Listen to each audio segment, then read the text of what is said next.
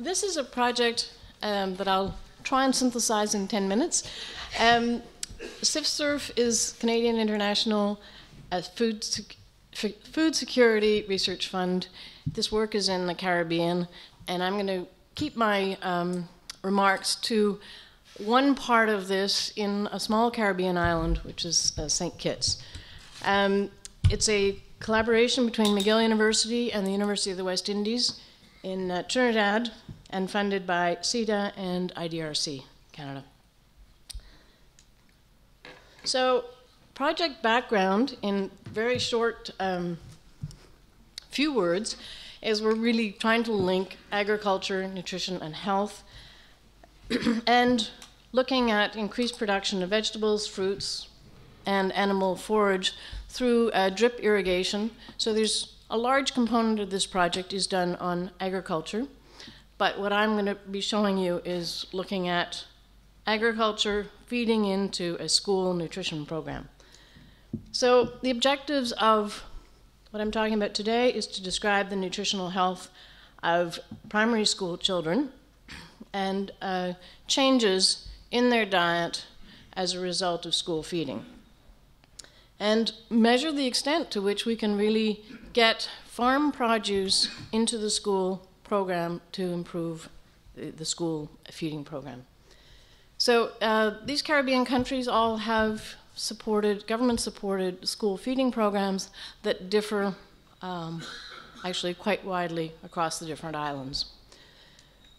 So on this island, there's 17 primary schools, and we randomly allocated 7. Really, we had 4 who had a menu change, and 3 were our controls, but in fact, the other 10 schools are also controls. It's just that we're not measuring any outcomes in those. So we have one big building that very simple kitchen that provides foods for 3,200 children, and the food is put in big buckets and moved around to the schools. So what are our nutritional outcomes? How are we going to look at this, see if it has any impact? We have done a baseline survey, and we will do this winter a 2-year follow-up, 188 children and their caregivers, and we've measured children's height, weight, caregivers' height, weight, a 24-hour recall with each child with caregiver, hemoglobin status. And what I really want to talk about today is where we're at, which is the process evaluation of implementation of this, linking agriculture to school feeding, the cost, and the acceptance from the children. So the one thing I'll give you from the baseline survey, just to situate this, because I've heard so much in the last couple of days about stunting, this is the WHO Z-scores for height for age. These children are tall. There is no stunting.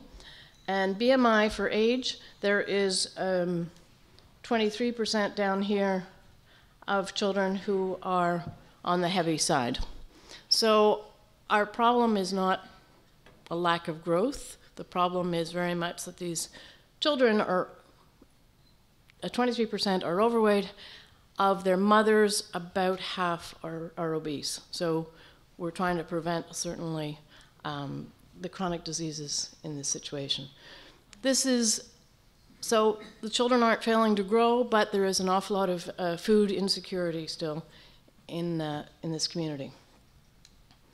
So school lunch, we have 3,200 children fed every day, and the old menu had some, really, the more we look at it, the more we see very good foods.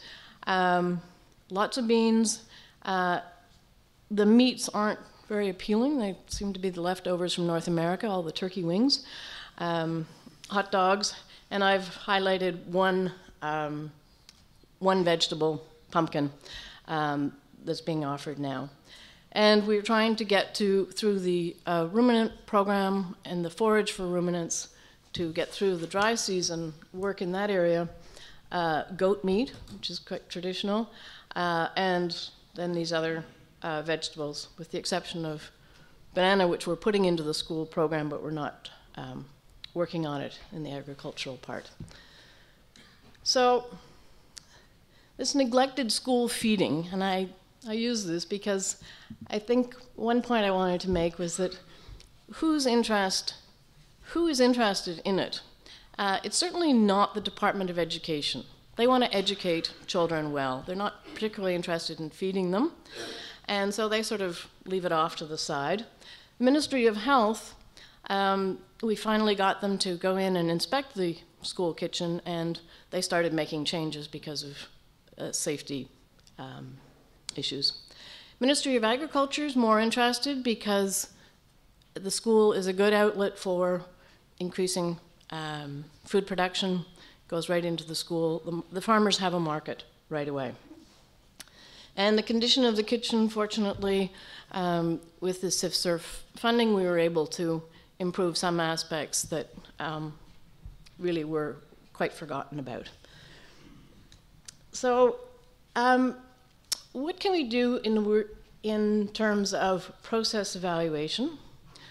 Well, in trying to look at just, is this happening? Are we getting the agricultural product into the school?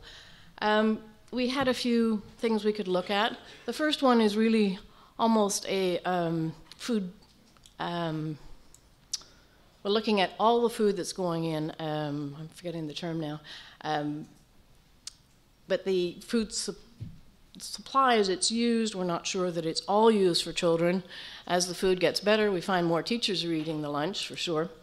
But we could look at exactly what was being served by the logbooks from the kitchen as to what was issued from their storerooms. So we followed through on that, and then looked at a 2-week period and found, okay, we're getting watermelons in here, carrots, pumpkin, tomato, and cucumber. But part of the menu change was to try and improve some of the quality of the meat, and that worked very well. It was very much easier to buy a better box of meat than it is to peel 120 pounds of carrots or something. We also looked at the food purchase records. So everybody has to, they buy their food either from the farmer or from actually a supermarket. And we found that the new menu costs 70% more. And this is mainly due, though, to the improved meat and not so much due to the improved quantity of vegetables. So I think modifications probably need to be done there. But the scary one for us is that actually 29% of the food budget is spent on a sugar drink. So this is 96 pounds of sugar, Kool-Aid, and then some bottled fake juices, Sunquick or something. And this is actually probably going to be quite hard to move out of the diet. And I think I haven't heard much in this whole conference about how the foods we have to take out of the diet. And as a nutritionist, I know if we add foods to the diet, we very often have to take things out, except in the context of course, not growing well. And then the acceptance by the children. We can look at waste. So we had some people in the schools just looking at what they left on their plates. Someone just came in at lunchtime randomly and looked at what was left on their plates. And they like the familiar foods. They don't like the less familiar foods. And they may grow to like them, though. So particularly the tomatoes and cucumbers. And then by way of other observations, while we're doing this process evaluation, we see very clearly that there is an awful lot in the way of sweets offered at school, either by the teachers selling it. We were invited to have ice cream cones with the principal one day because she sold ice cream every morning at 10:30 to the children. And if it's not in the school, it's right outside the school door. So our worry is that this is actually replacing what the children are eating. You see them with a good candy and then passing up the school lunch possibly. So overall lessons from farm to fork. Certainly others are looking at the farm and the increased income that growing vegetables with drip irrigation is providing. So people are getting more income from this. It's a small number of farmers.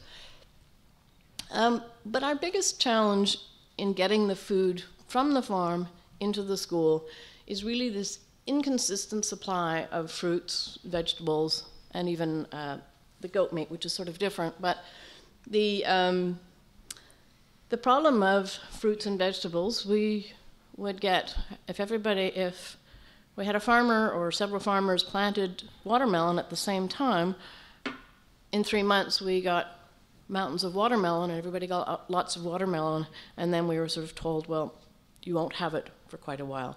So this idea of consistently providing food where it's possible, where the seasonality is not such that you can't do it, is really important. There are losses, storage losses for sure, because of this food coming in often quite big batches. In the kitchen, what we notice that's very difficult is an increased workload. If you're peeling 120 pounds of carrots versus 10 pounds of carrots, it's work. There is an increased cost, which we're still working on to try and shave that down and see where the things are that we don't need. And then how do we get around this reducing sugar? This Caribbean island, their main product until 2005 when the sugar factory closed was sugarcane. So it's a challenge. And you sort of say, well, let's take away the sugar drink, and everybody backs off. So it's a challenge. But I wanted to give you this little micro version of what's happening from farm to fork, or the question is it fork to farm? The dialogue has to be both ways, because certainly in a school situation you need the food about 10 months a year on a very regular basis. You can adapt a menu, but you can only adapt it so far. So thank you. That's the last slide. Yeah, thank you.